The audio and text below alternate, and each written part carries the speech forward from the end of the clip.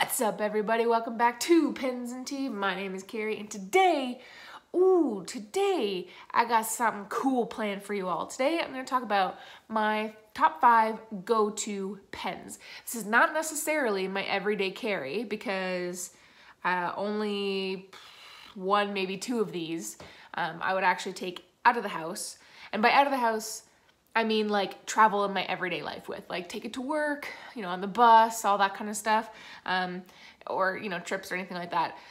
This is just what I usually go to in my everyday life at home. So for those of you who don't know me and haven't watched my like 5 tips for journaling video, I journal quite frequently every day. So usually about 20 to sometimes 60 minutes a day, I'll spend journaling, especially on my days off or days I don't work until much, much later in the day. I'll put on a pot of coffee and I'll just sit down and go to town. So these are my top 5 go-tos in the last probably 6 months. I think I might do this every 6 months or so, just kind of update it. So these 5 pens are the ones that I reach for the most often. When I look into my entire fountain pen collection, these are the 5 that I always basically choose from.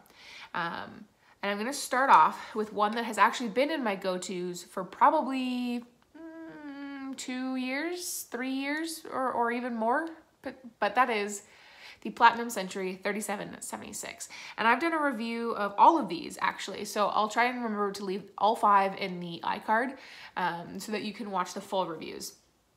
The Platinum 3776, the reason why I love this one, reflexes like a cat. The reason why I love this one is because it is cartridge converter, so I am able to change my inks pretty frequently. In my go-tos, I like to have a mix of ones that'll stay inked for a long, long time and ones that I can just change out pretty frequently. I like to get a lot of samples. This one's a lighter pen, so for days that I know I have a lot to say, I will usually use a pen like this that doesn't weigh much, so my hand doesn't fatigue. I don't post this pen, but you could if you want to. And it is a fine nib. It's pretty smooth for being a fine nib. There is some feedback. So if I'm using it on very rough paper, I don't necessarily go for this one. But it's a wet writer. If you've seen my top 5 like combination pens, I typically always put Diatramentis Cola in this. I don't know why, it just happens to be what I choose. So like I said, I also match cartridge converter ones with pens that I don't have to worry about filling very often. And this one is probably, well, it's not the newest, but it's close to the newest pen that I've been using. I've had this for several months now, and ever since I got it, I have never actually removed it from my rotation. I've cleaned it out twice, but I've immediately like re-inked it once the water evaporated out of it. And that is the Visconti Homo Sapiens Midnight in Florence. So this is a power filler or vacuum filler. Visconti calls it power filler, but it's essentially a vacuum fill pen. So almost the entire body of ink, entire body of the pen is filled with ink, which means it holds a ton of ink, which is great. And this nib is very, very wet. It's a fine nib, but it writes more towards a medium. It's very wet. It's a slightly heavier pen, but because the nib is so wet, I still don't have to put the amount of pressure down that I would on any other pen. So even though this one's lighter, I almost have the same amount of fatigue with them because this one's lighter but requires slightly more pressure than this guy who's heavier, but because it's much, much more wet than that, and there's literally no feedback with this pen versus that one, it glides just the same. I love the hook safe lock. So sometimes when I'm writing, especially in the morning, my cat is very demanding, and I do sometimes have to take a few breaks to go rubber belly, which I will always oblige. So I like the fact that I don't have to screw on the lid. I can just, you know, quickly cap it and then be done with it. And I don't have to worry about running out of ink anytime soon with this pen. So that is another one of my go-tos.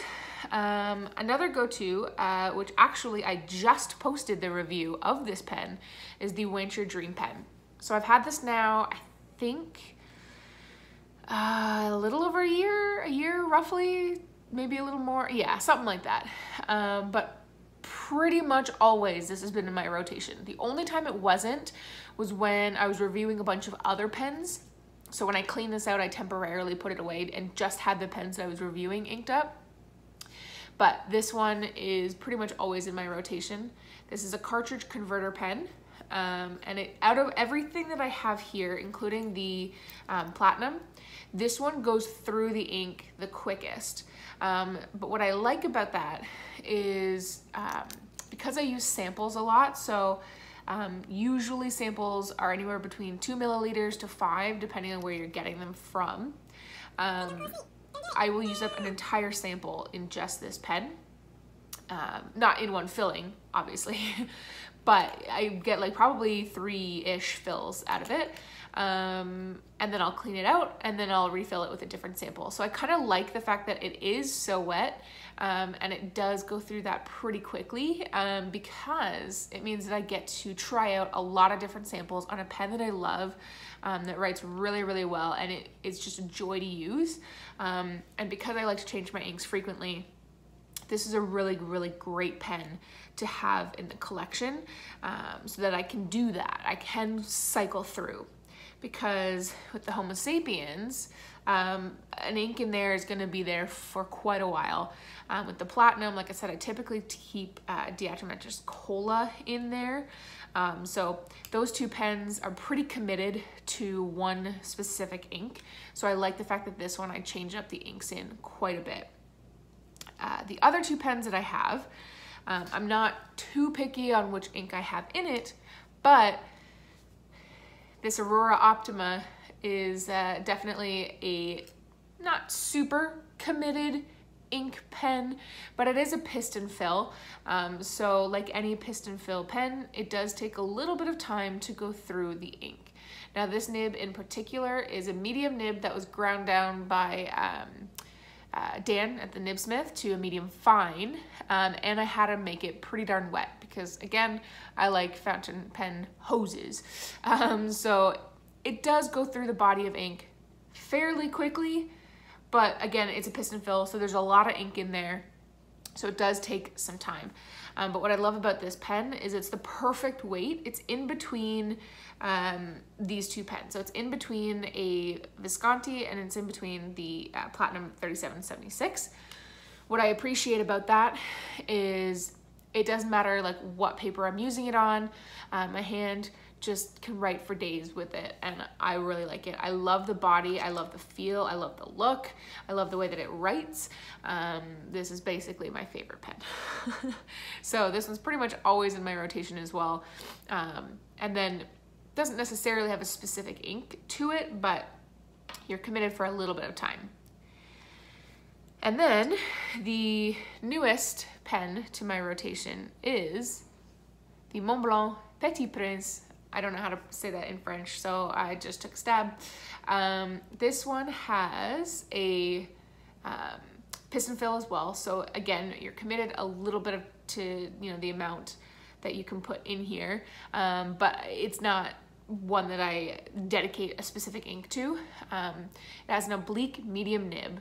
So unlike the rest, which has fine, fine, medium, fine, and fine, this has an oblique medium. So it's definitely gives me the most unique experience, which means out of the 5, it's not my most used out of the 5 because I have to be in the mood to use this nib because you do have to write a certain way with it. But I like to always keep it in my rotation because of that reason.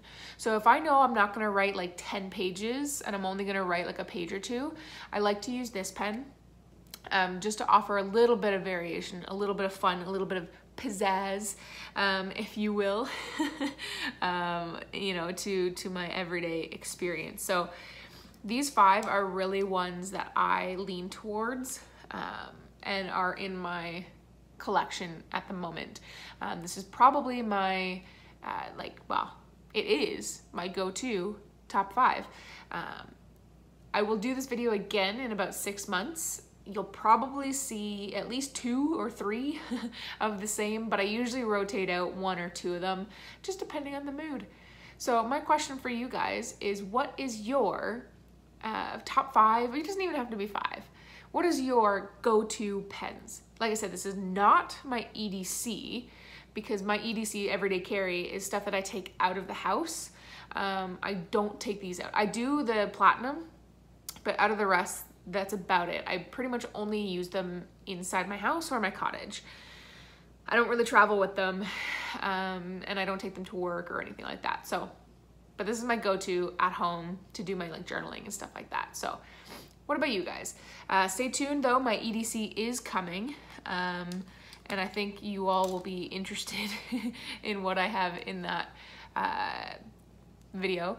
It's not necessarily all pens, it is other materials as well, but for this, that's what I have.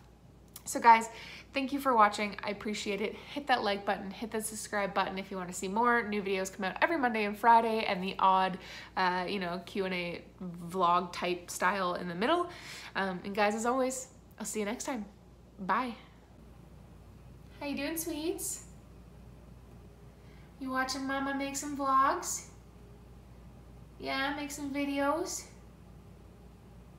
Trying to get away from the heat also because it's oppressive. Yeah. Oh yeah.